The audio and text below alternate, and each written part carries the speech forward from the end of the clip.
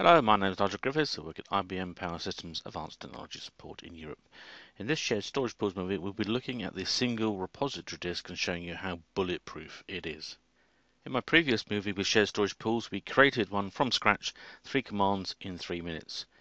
Very briefly, we used the cluster create command to start one VO server as a cluster, and in there we had some data LUNs and we had a repository LUN. Then we used the cluster add node to add the other virtual IO servers. We had dual VO servers on 2 machines. Then we used the failure group command and created a mirror of the initial storage pool, so we're now nice and reliable. But some people might say, hang about, there was a repository disk down here. That sounds important, and there's only one of them. Is that a single point of failure? Well, in this movie we're going to investigate, is that single point of failure serious or not? Well, I'm going to generate 6 different sorts of failure scenarios and tell you what happened for each of them. First of all, we're going to move the repository disk. And why might you want to do that? Well, we can use the replace command to move a LUN from one disk unit to another. This actually lets us move the shared storage pool around the computer room, but that will work with the LUNs, but not with the repository disk. Is there some other command to do that? And the answer is yes. It is the change repos command. Took me a little while to find this.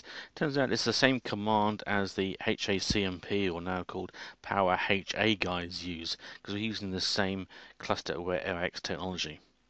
So here we're going to do the replace option. We're going to tell it the old disk name, that's the minus in front, and a plus for the new disk that we're trying to move to, and we give it to the name of the cluster.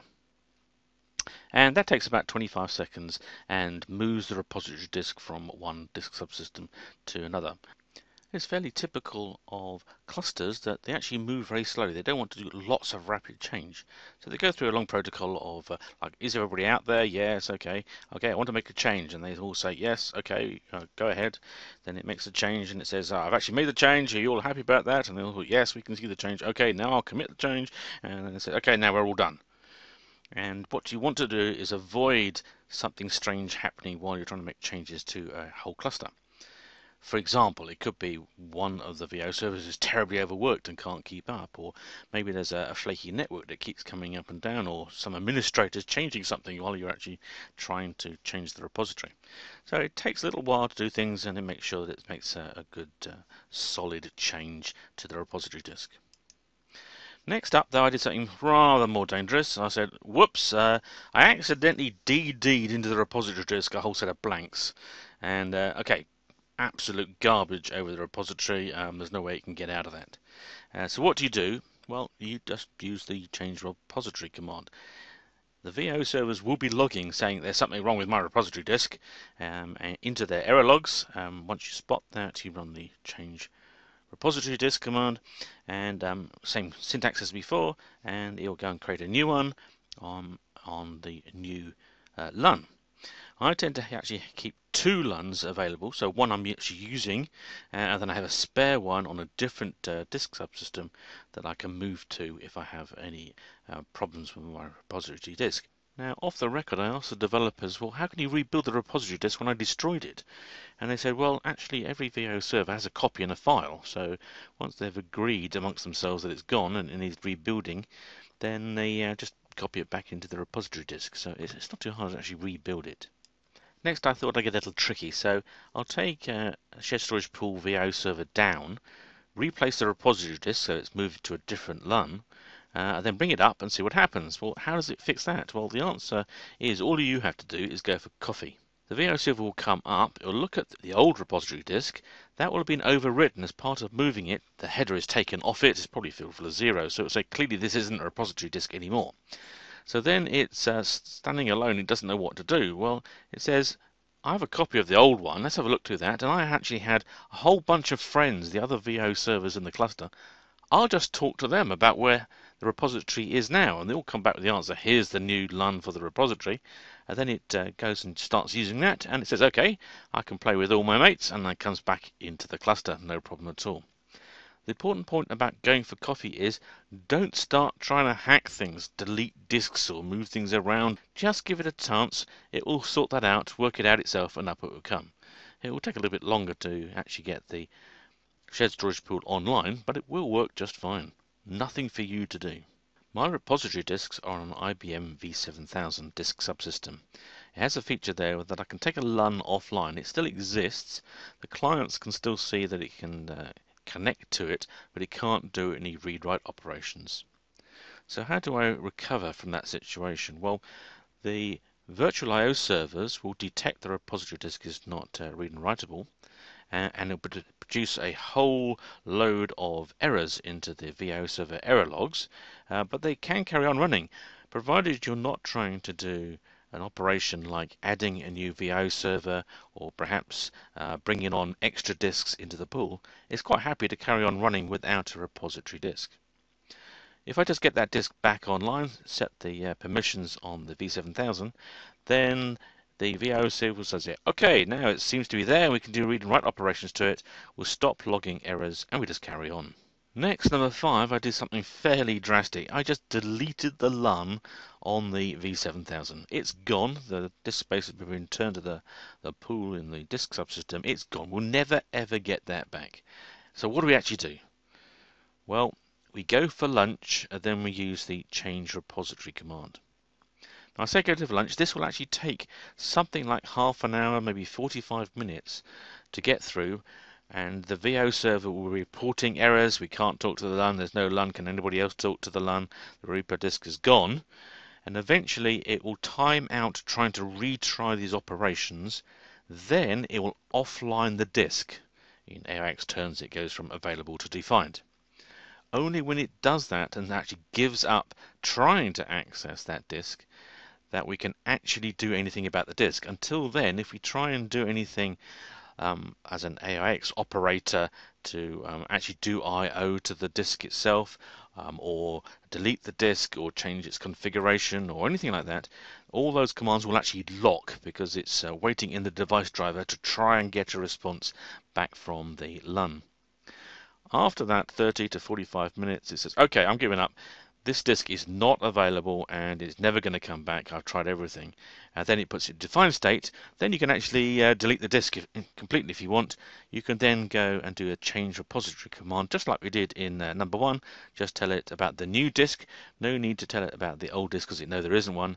It will take the last best copy of the repository image off the VIO server and write it into the new repository disk, and everything works fine. What I'm trying to make sure is that people don't try doing clever, tricky, diggy things while we're in that lock state because it's just not going to work.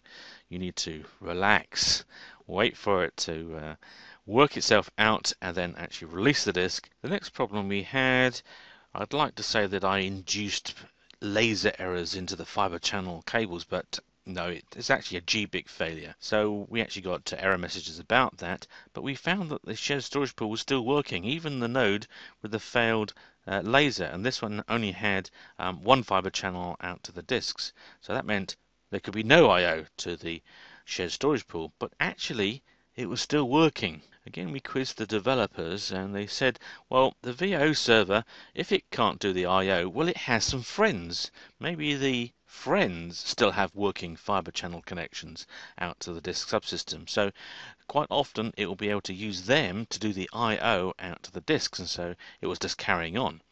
Lots of errors in the VIO server error log, but it could actually carry on and survive for a while. Of course, it won't be perfect performance. It will take a while because it's having to ship the requests via somebody else, but it will carry on working. Really nice touch. I was quite impressed by the developers. They sneak these things in. They don't tell anybody, but it's really good to know that we have some excellent technology behind here to actually help us out when we get into tricky situations. So let's sum up then. Is the repository a single point of failure? Well, technically, yes, there is only one. But the real question is, does it matter? And the answer is no.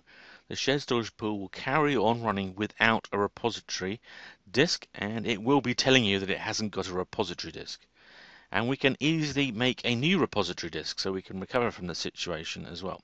So the repository is rock solid technology. Now, in actual fact, the alternative, when I was asked how many copies we should have, I said 16, let's have lots. That actually introduces more problems than it solves. What happens if you have 16 copies of that disk and they're all different? Well, how do you decide which one is the right one?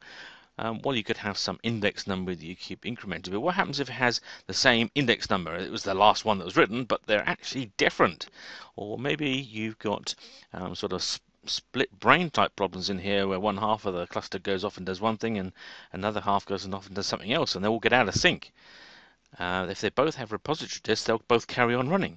So that's not what you want. So in fact, by having a single point of failure, it makes life really easy, given the fact we can run without it and very quickly make another one. But the highlighted thing that I want you to get out of this movie is that you really do need to monitor those error log messages on all your VIO servers to pick up when there's a problem with anything else in the shared storage pool, the VIO servers generally, and particularly if there's a problem with your repository disk, so you can actually take that action and recover very simply from it. You might be wondering why I say you have to look at the error logs on all the virtual IO servers. Well, it turns out there's only one of the virtual IO servers at a time is responsible for writing the repository. This makes sure there's no corruption with multiple access to it. You can actually find out who that is. If you run the cluster status, cluster name, and -verbose option, you get a list of all the virtual IO servers. Particularly nice command for this on level feature in here. This can help you work out when you're doing an upgrade of all your VIO servers, which one you've forgotten to upgrade because it will say back level for that one. But under this node roles, we have this one DBN, database node. This is the guy that will write the repository. As you start and stop VIO servers, if it happens to be the DBN, it will pass that role to another surviving virtual IO server. So it will probably migrate to the longest running virtual IO server, but it can be fairly random if you're keeping up your virtual IO servers for a long time. This means you do have to monitor all the logs on all the virtual IO servers because you're not sure which one is the DBN at any one time, and that will be the one that will tell you if there's something wrong reading and writing the repository disk. Well, I hope this video has been useful. If you've liked it, why not click on liked below.